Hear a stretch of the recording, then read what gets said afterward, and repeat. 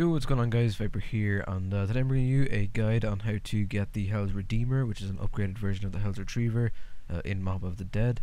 So the first thing we're going to need to do is, as you can see here on your screen, get the Hell's Retriever, and then you want to head over to the bridge right here, and you want to survive an entire round using just the Hell's Retriever. You can see here, just lobbing these Hell's Retrievers into the crowd. Now, there's a lot of speculation on what exactly the requirements are.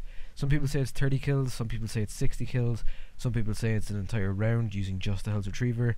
Myself, I actually went over here on like round 18, got around 60 to 100 kills. I'm not entirely sure, but it was definitely in that range, and I didn't actually manage to get it. So my theory is you need to come over here and just survive an entire round, but you can see what works out for you, and you don't have to just use this.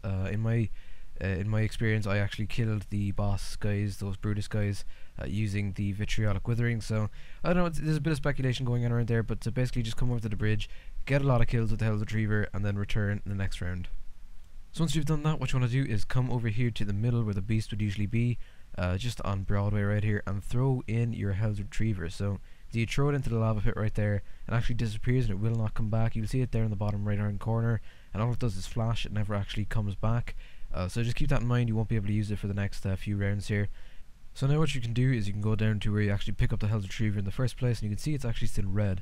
Now you want that to turn to blue, and a lot of people have a bit of confusion here. They think that it hasn't worked or something. You actually do need to get through another round for it to actually go blue. So you can see here I'm on round 21, switching into 22, and there you go, it is now blue. But you'll notice there's no tomahawk there. What you want to do to actually pick it up is go into Afterlife mode. So I'm going to run down to the bottom of the stairs here and go into Afterlife. So once you're in Afterlife mode, you can just go back to the same spot, and you will have the option to actually pick up the Hell's Retriever, and it looks pretty freaking sick, just spinning there all blue and stuff. And now what you gotta do is go back down the stairs, pick yourself up, and you're pretty much done. So that's pretty much it guys. That is how to obtain the Hell's Redeemer in Mob of the Dead. Before this video ends, I just want to say a big thank you for 1,000 subscribers. I haven't actually hit it yet, I'm about 5 off, but by the time this video goes up I should have hit it.